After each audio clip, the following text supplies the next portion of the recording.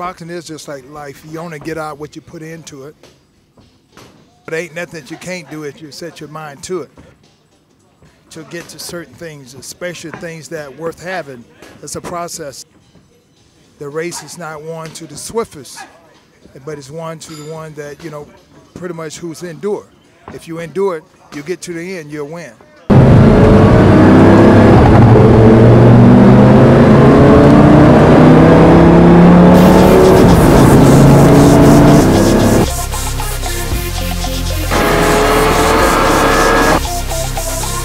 Tell me about your song, Reach for the World.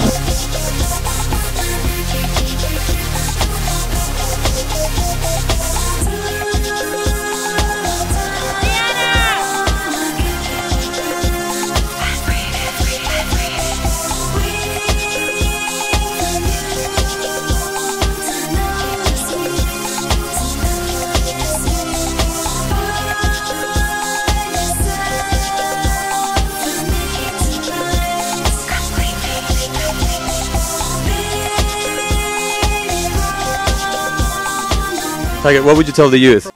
I had been living in Los Angeles for 4.5 years. I moved out of here in early 2000. A good old friend of mine from college was out here. He was an actor who was also coaching tennis.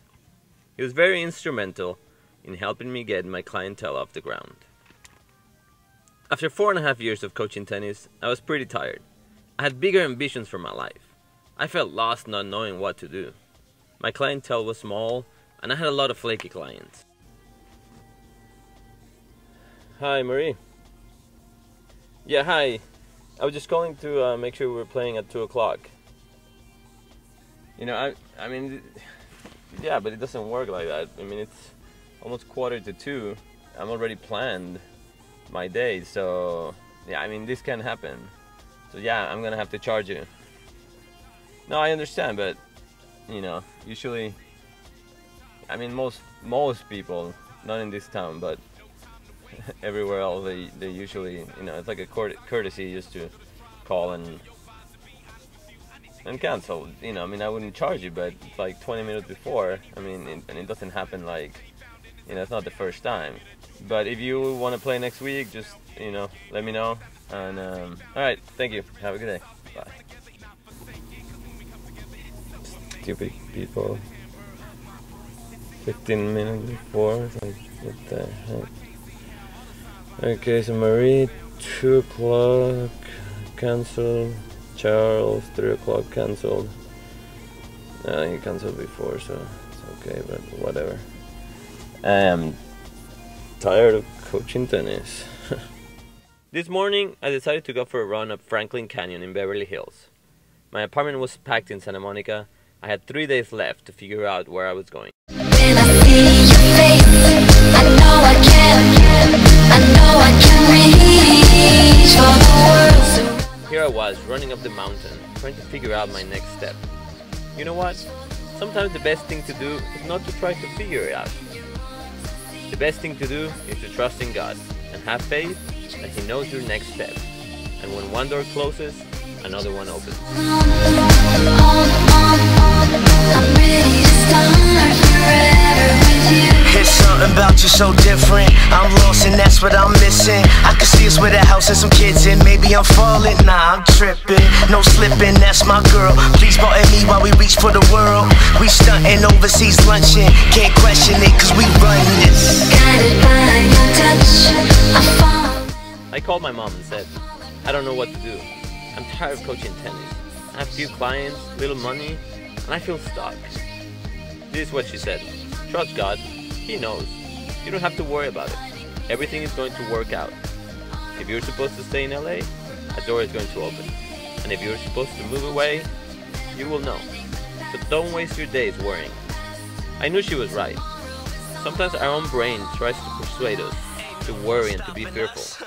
You are either living in fear or in faith, and the two of them don't mix. I don't mean to sound religious, because I'm not a religious person. I grew up Catholic, without understanding what religion really meant. I also attended Christian church, but for me, it was most important to have faith in God, instead of calling myself a Catholic, or a Presbyterian, or a Christian. I thought having a relationship with God was more important. I was 14 when my mom came in the house and gave me a Bible. She told me to read it because it would change my life. I didn't know what she meant. I had everything. Why would I need anyone to change my life? I went to private school, I had friends, I played tennis every day. But one day while I was in my room, I decided to open it. And I realized that the power to live a successful life was all in this one book. That day God changed my life forever. I realized that there was someone out there bigger than all of my fears, my problems, my shortcomings. There was a God that had a plan for my life, and all I needed to do was to ask Him for help. My mom had taught me that I could talk to God just like I'm talking to you. God became my best friend. So today, it's a great day, even though I have no clue what I'm doing or what my next step is. By next week, I might be gone from LA, or I might just stay here. Who knows? Everything is out of my control. But I heard one person one day say something. They said, lose control and change the world. And it's when we let go of everything we're trying to control that we start living. I had a time in my life here where it was a little bit difficult, and like a lot of people, it got the best of me. I ended up finding myself just, laying around and just feeling really depressed, which is really not like me. So my brother calls me up and says, what's the matter with you? Get your butt out of bed, go out there and follow your dreams. And you know what? He was right. And that's all it took for me to realize that it's not too late. So that's exactly what I did.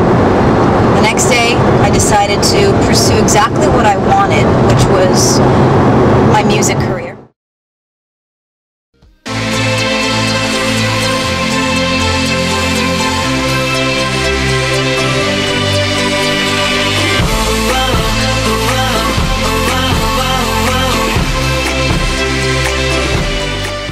As a kid, I loved sports, and I knew that that's what I wanted to do.